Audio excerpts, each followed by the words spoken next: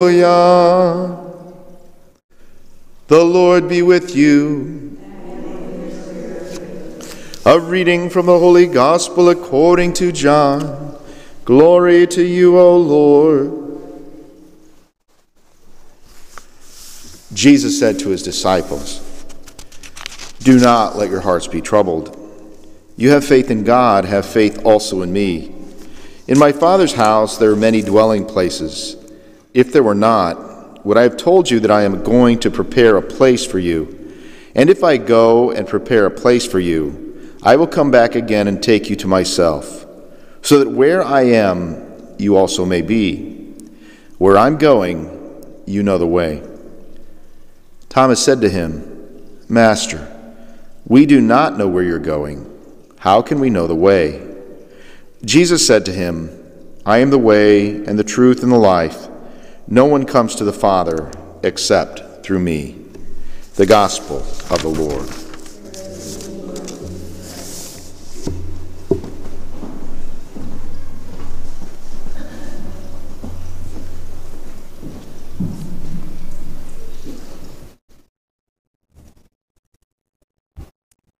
How many people do you think would come to daily Mass if every time they went to communion they would get a $1,000 bill?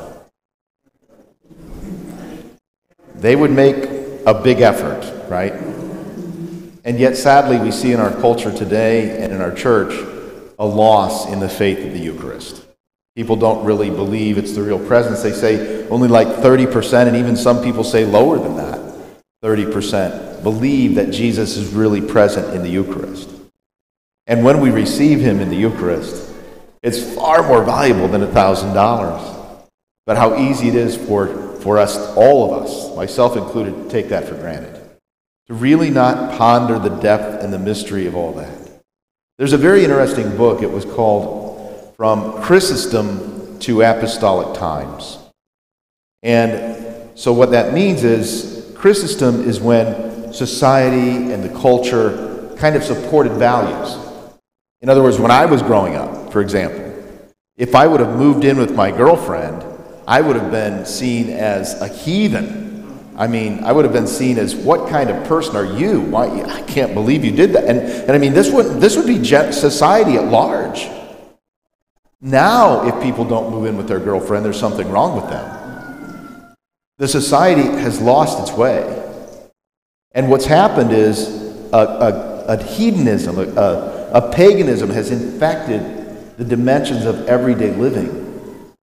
In the Old Testament, they had the gods of Moloch, and one of his whole things was, you sacrifice your children to Moloch so that you'll be blessed.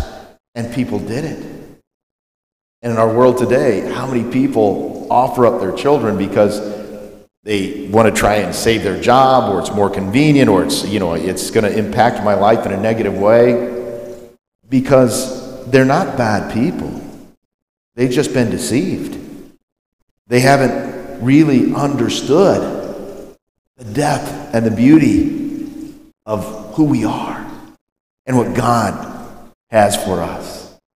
And the good news is, it's never too late to recognize this. I know of a person that I know, and the person was a faithful Catholic. I mean, going to Mass, raising their children Catholic, all the rest. I mean, day in and day out. And just within the last few years, she's found time to spend praying before the Blessed Sacrament, being more open to these things. And it's opened up a whole new vistas for her life. And a joy that she never knew was open to us when we just put our faith and our trust in God. I could be mistaken, but when we get a little older, we can't do everything we could used to do, right? And usually it takes us a lot longer to do the little things that we wanted to do, right? But as long as we have our wits about us, we can direct our mind and our heart towards God. So never underestimate the power and the impact of your prayers. If you're able, I just encourage you to try and come to daily Mass. Pray for our world, because it needs it desperately. So this little book was called From Chrysostom till Apostolic Times. So Chrysostom is when society supported everything. Society saw that it was good to be virtuous, that the end does not justify the means. If someone's rioting in the streets, they get arrested and they go to jail. Now, it depends on what political party you're in. Then if they don't like your political party, yeah, they can arrest you. But boy, if they like your political party or they can use you, then, it doesn't matter. It's darkness. It's diabolical. And so we've gone back to apostolic times, which is hedonism, the Roman Empire. Christianity was not prevalent. They had their false gods. And St. Augustine said those false gods were actually demons. When the pagans would go in to pray to these statues and different things, it was diabolical forces that were causing things to happen and giving these people faith in these things. But when Christ came, all that stuff went away in about 300 years. And for centuries and centuries, paganism was seen for what it was, superstition at best and diabolical at worst. And now we're ebbing back to that. We could even find ourselves in a situation where Christians are going to be persecuted and not just canceled. Hopefully it's just kind of a personal thing where they kind of make fun of you and you think you're kind of crazy and stuff because you respect life and respect, marriage and all these different things. But God has this. The apparitions, some of the apparitions suggest that there'll be an enlightenment of conscience. And if we're alive when it happens, we'll see how woefully we've responded to God's grace. But take heart. Never despair. Mercy is for everyone. Christ has covered it all. So if you come to realize that maybe I could have done a lot more or a little more, God does not want you to despair. Christ has given his life for us. He's paid the price for our blindness, for our sin, all that. And he never says no to those who seek his mercy. Judas's greatest sin, I believe, was not that he betrayed Christ. His greatest sin was he didn't think God could forgive him. Mercy is the heart of the law.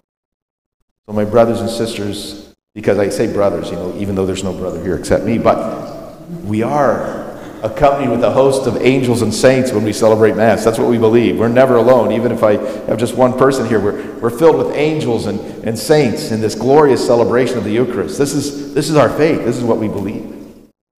And let us never lose heart. Let us be filled with the joy of Christ. And let us pray that political ideology never blinds us. And what I mean is, I'm not talking about just one side. I'm talking right or left. We need to take our moorings from Christ, not from ideologies. And we need to do what we can to recognize that you, as I tell all my children, like the first in school, you are an infinitely valuable, one-of-a-kind masterpiece created by God for a mission. You really are. And maybe this time, your mission in life is just to pray when you get up. Maybe offer the rosary for those who have fallen away. Deepen your faith. Find time to pray. And discover the depth of God's love for you so that you can help others discover the depth of God's love for them. Not easy. We heard in the gospel today, Thomas, Lord, we don't know where you're going. And Jesus, Thomas, you've been with me 3 freaking years here, man. What gives? So if Thomas can be a little bit slow getting it, right? We need to be a little patient with ourselves getting it, right? And it gives us all hope. Never lose hope and be filled with the joy of Christ. In the name of the Father, and of the Son, and of the Holy Spirit. Amen.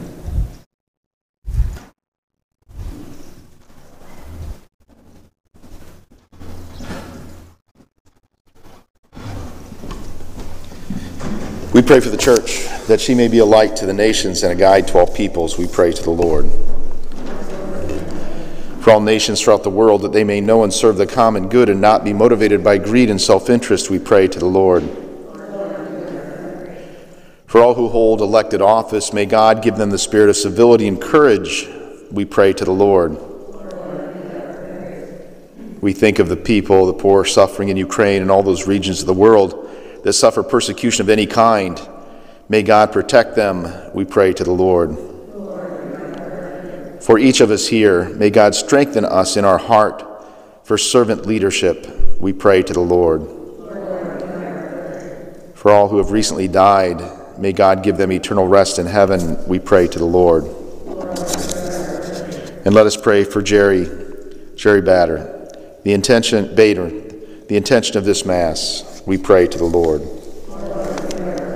Let all corruption in our world be uncovered, and those responsible for it lose their power and be replaced by leaders who respect life, religious liberty, and all that's in accord with natural law.